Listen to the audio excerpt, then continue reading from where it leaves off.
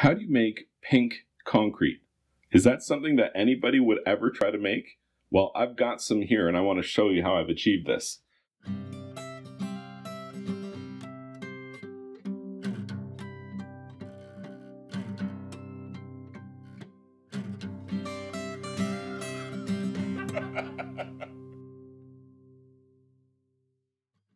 First, we start with white sand and white cement. We mix those two together and make a white mortar, something that is easily going to accept a coloration. Then, to this white sand and white cement mixture, I add acrylic paint. Now this is a fire engine red acrylic paint product. I added 100 milliliters to this small bucket of white sand and white cement. I think definitively we can agree this is not red, but pink. So I went ahead and I made an even more concentrated version of this, omitting the sand and using only white Portland cement and this fire engine red acrylic paint. And this is what we've achieved here. So let's go ahead and make our color sample with this. You can use acrylic paint in concrete. That's actually not a problem at all. In fact, in ways, it can benefit your concrete. It can change some of the physical properties of the concrete, enhancing them. There are many concrete admixture products which are acrylic based. So using an acrylic paint is actually pretty beneficial. In this case, it's allowed us to achieve this ridiculous pink color. So let's go ahead and get this in here. Love it. So I'm painting this slurry in of just cement and water and a little bit of that coloration. And it's going to allow me to have a very thin surface layer with a high cement ratio. This will allow me to pick up a lot of fine detail in my casting. That's a very important thing. If you're into concrete casting and it's something that you're not doing, it doesn't work for every application. I mean, it's a pretty deep technical world, but you should probably explore using slurries where possible on your concrete castings, because I think it'll go a long way to improving some of the work out there. I'm pretty active on, a lot of Facebook forums and stuff like that for concrete casting and decorative concrete applications, things like this. And I see a lot of work out there, and it has pock marking and honeycombing and stuff like that. And that's where this is really going to benefit you. Really lets you get that high level of detail. I mean, I've seen people who do it by using a product called Cementol. It's a very expensive, very high quality, non-shrink grout product, which has a lot of things like acrylic. It's got a lot of things like super plasticizers and water reducers and things to make it a stronger finished product, and it makes very, very high quality castings, but for huge bucks. I see this stuff and I'm like, who are you guys? I can't afford that. I don't know how you all afford it. So this allows you to get that same level of high quality finished detail without having to spend all that money. In here I just have sand, cement, and again a little bit of this coloration.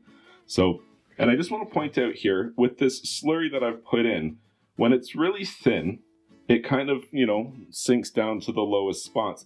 I don't want to have a really thick spot of just the slurry because I don't think that would be strong enough. So I kind of go out of my way to make sure that it's not pooling too thick in any one particular spot. Now it's very important here, before this slurry skins over, I got to get the mix on top there. If I let this dry and I let it skin over and then I put my mix in there, I risk having a plane for delamination or plane of delamination where the two potentially aren't bonded properly and could fail ultimately. So let's go ahead and throw this in here. I've been making concrete for so long. I have never made any concrete that looks like this. Oh, this is crazy. I absolutely love this.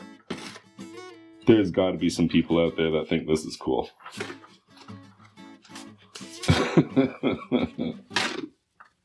Yarp.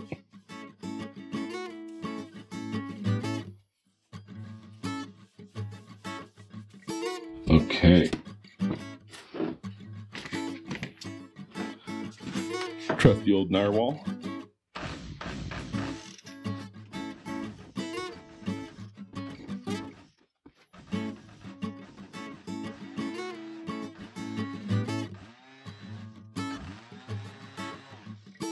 Okay.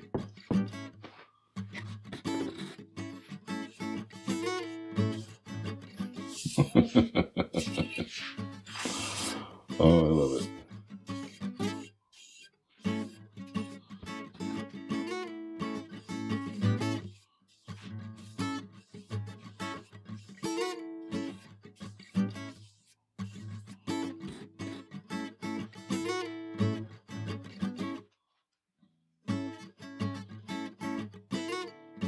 Okay, let's go ahead and let this set up probably a day or two. I'll pop it out of the mold. We'll take a look at what we've got.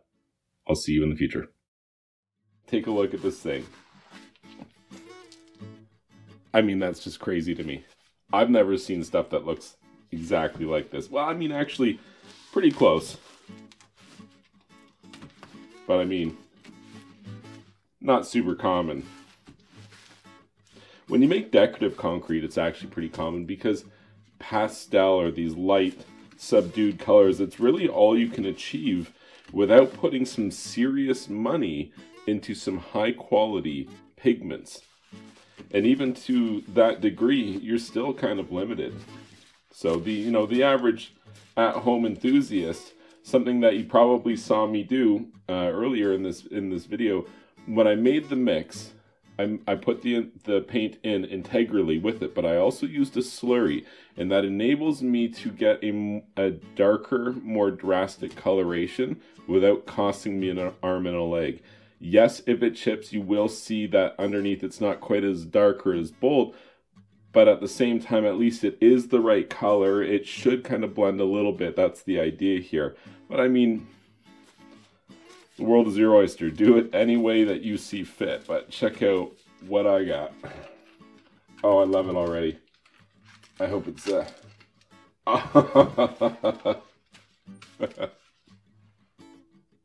oh my gosh, I love it. Look at that. That's definitely going on the wall.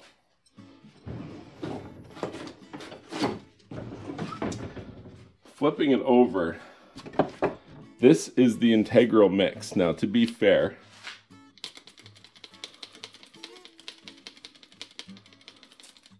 supposing we were to seal this with like a wet look seal or something like that, that's what we can expect to get. It's darker.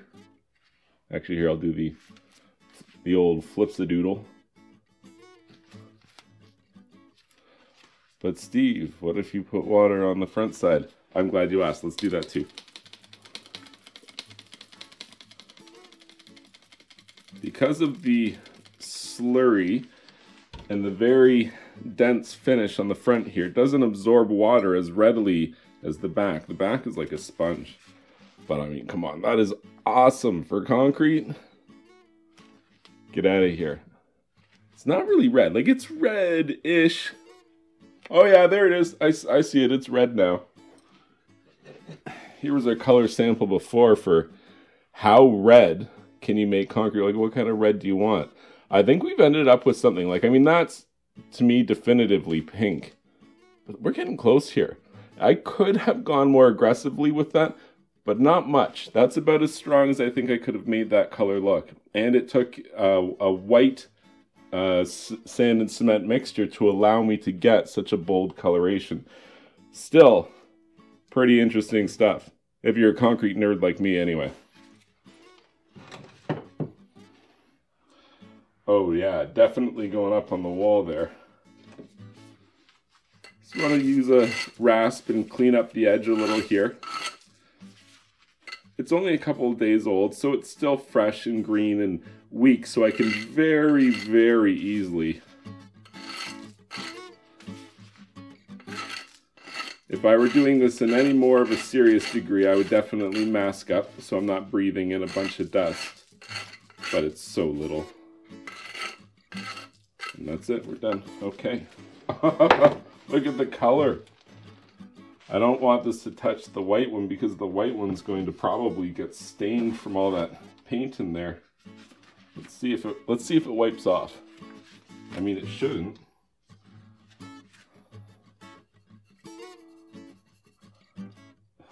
Oh no, not at all. or maybe a whole bunch. Concrete sealer would help with that a lot, but it's not ready for that yet. It needs to cure before that happens. I love it. I'll see you again soon.